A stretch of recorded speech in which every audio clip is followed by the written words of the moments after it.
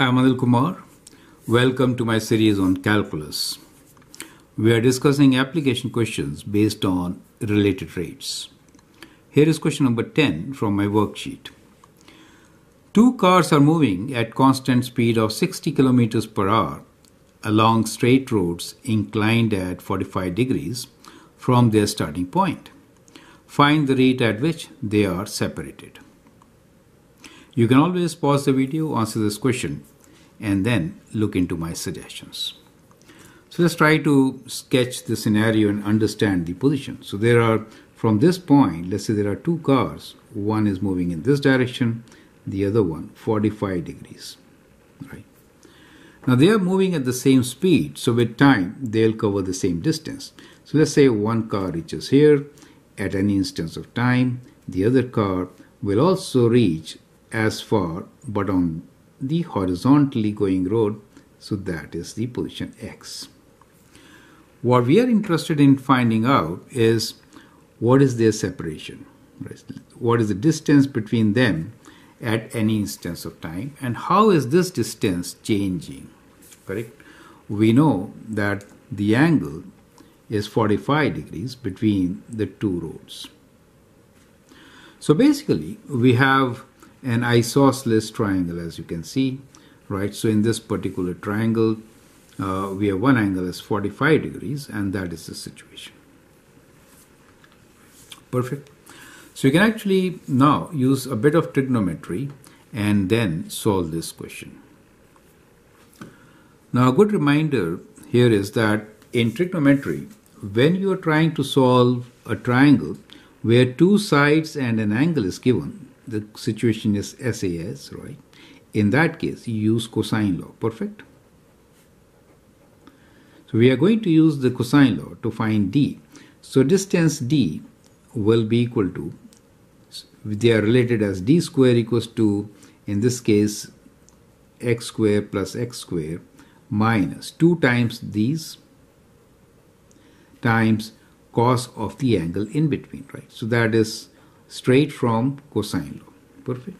So that is how D will be related with that distance. Right? So in our case, we get D square equals to 2 times x square minus 2x square, and cos 45 is 1 over square root 2. So you could write this as D square equals to 2 times x square minus square root 2 x square. Or we know D is square root of all this. So x square is common. So we can write this as 2 minus square root of 2. X square root is x. Is that clear to you? So that is how D is related. The separation between the cars is related with distance they have moved, right? Correct? Now we are saying two cars are moving at a constant speed of 60 kilometers per hour. So that really means that change in distance dx dt is 60 kilometers per hour. Clear? So we know the change in distance, and we need to find the rate at which they are being separated. So we really find d distance d, which we took here, over dt, right? This is what we need to find. A general expression. Is that clear to you, right? So that is the question for us. Okay. So now we know the relation. So let's find derivative. So d is equal to 2 minus square root of 2 times x. So if I differentiate with respect to time, so d dx, d dt of this d, right, of this d, which is separate, right, this d, separation, is equal to, that is a constant. So we'll have this constant very much there, right? And this will be x derivative is 1 dx dt. So we get our relation. Perfect. So at any instance of time, that is how they are related. And dx dt is 60 for us. So we can say, so the separation d, right, this distance change between the two cars is square root of 2 minus square root of 2. Dx dt in our case is 60.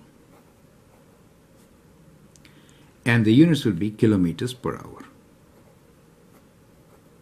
Is that clear to you? So that is how we'll actually solve this question. So I hope the steps are absolutely clear. You can use the calculator to write approximate value. However, this is the required solution.